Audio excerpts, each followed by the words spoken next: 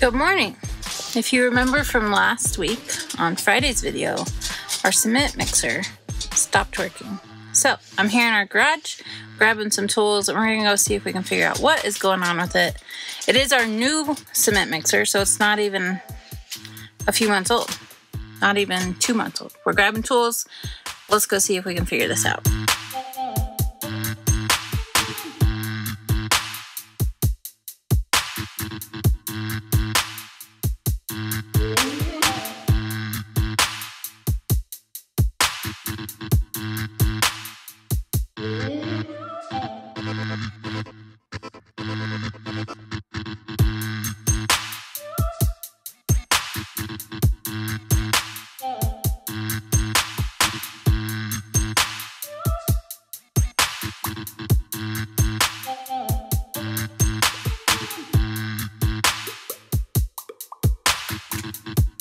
I found the problem. Actually, I'm gonna pretend I found the problem and that I didn't call my dad and ask him what the problem was. But the key fell out of the gear. So, we gotta go to the hardware store, see if they actually have something like that, which I kinda doubt it, but we're gonna try it.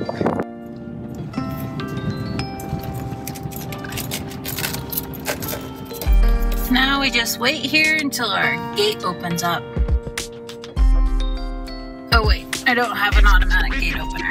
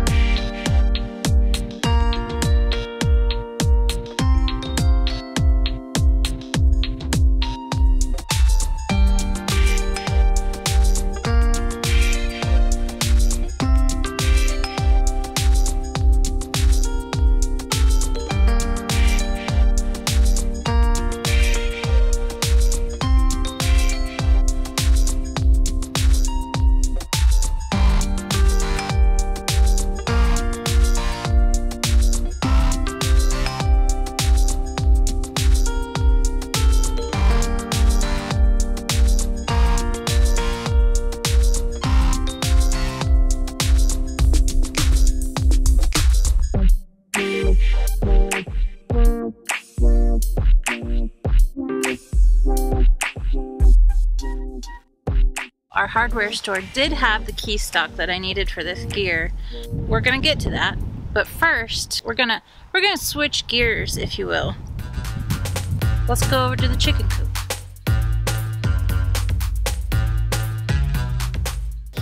Funny story.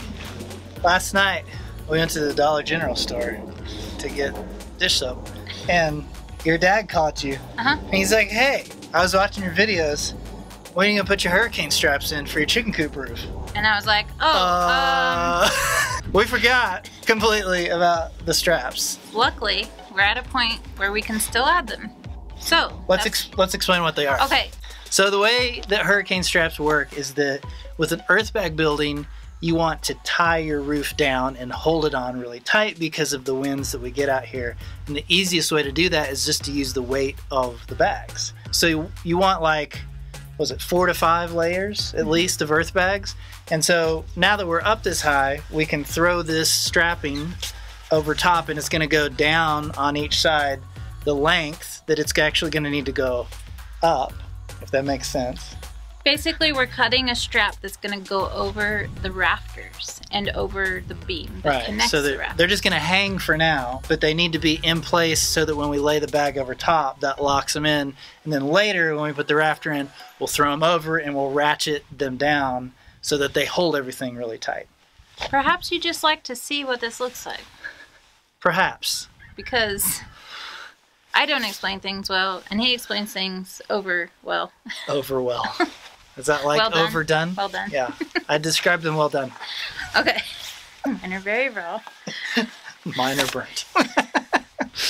Alright, let's get these straps on, get them in place, and then we can go back to our cement mixer and get that fixed. So the way that we're going to put them in, we used U-nails last time, but we don't like U-nails. So we're going to use cable staples like we use when we put in our Romex.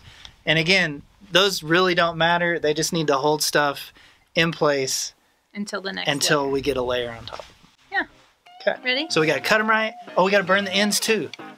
Yeah. We're gonna show them. I know. Why don't we just show Gotta them? make sure we tell them everything. No, we don't have to. I gotta Like, burn it. People like watching, not listening.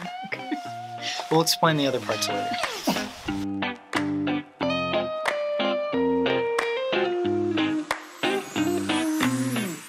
Now, ideally, after you cut these, you would burn the edges. However, our lighter is not working, so we'll burn them later.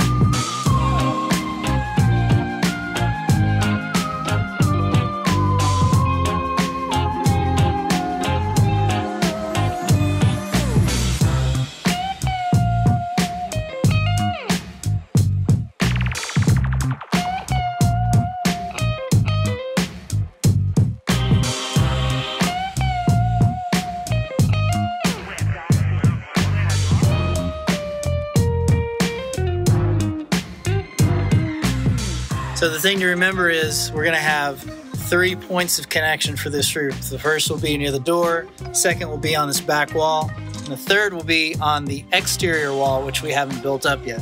So we still have to put these straps on the back wall once we get it up, and we'll even start them a little bit lower so that there's more weight on that bag to hold it down.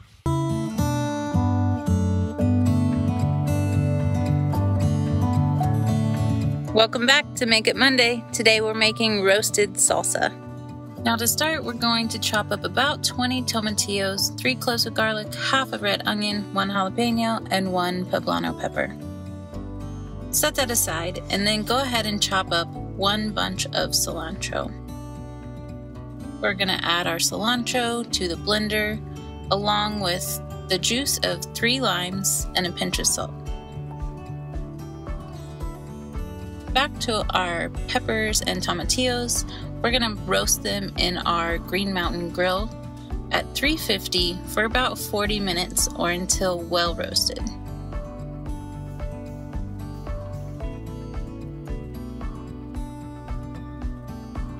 Come back and check, and they should look like this. Carefully remove from the grill, take them inside, and let's get blending.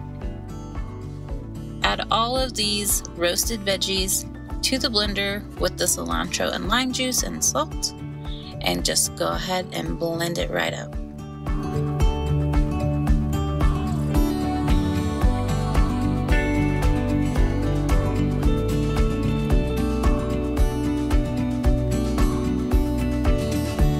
And there you have it, guys. This is my roasted tomatillo salsa.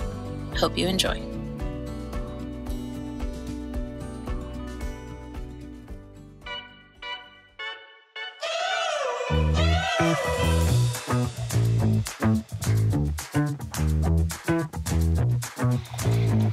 Okay, so what'd you call it? Key stock?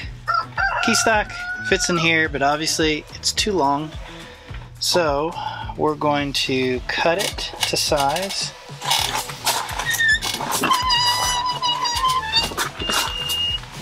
Wouldn't it be nice to have a garage door that stayed open?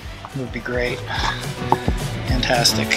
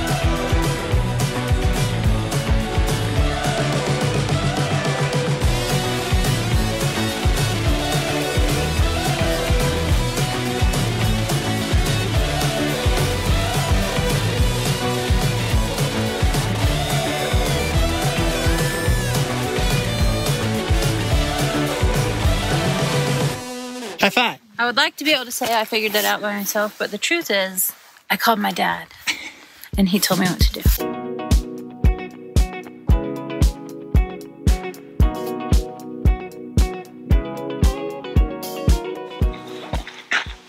It's been a weird day, guys.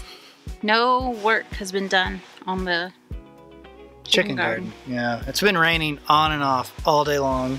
Yeah, and we had to fix the mixers. Yeah. So, just project day getting ready for the next day, right? Sometimes you have to get ready for the next thing. Yeah. That's how it goes. So. I feel like you should have like a motivational quote there.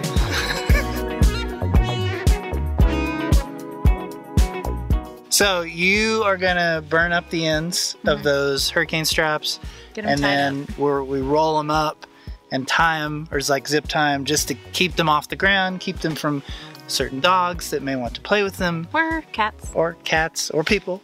Yep. You know, they're kind of easy to get tripped up on if we don't clean them up. So. Yeah.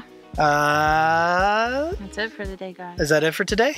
That is it for the day. So I guess we'll see you tomorrow.